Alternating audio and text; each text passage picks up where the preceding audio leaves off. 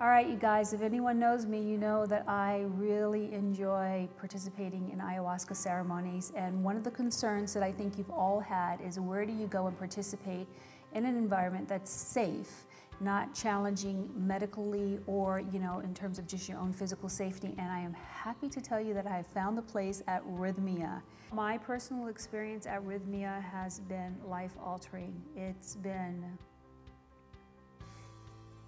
I think I get moved because it's been so amazing.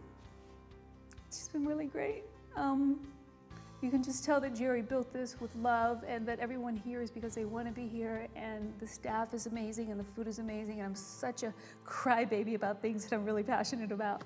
But it's just been so wonderful. It's been a great environment for me to really take some personal inventory and look and see what it is in my life that I want to keep, what do I want to get rid of, what do I want to, enhance. And also while I was here, just the opportunity that it has been to teach while I've been here. So I've been a student and I've been a teacher during my stay here, and it's just been an amazing experience. I can't wait to come back.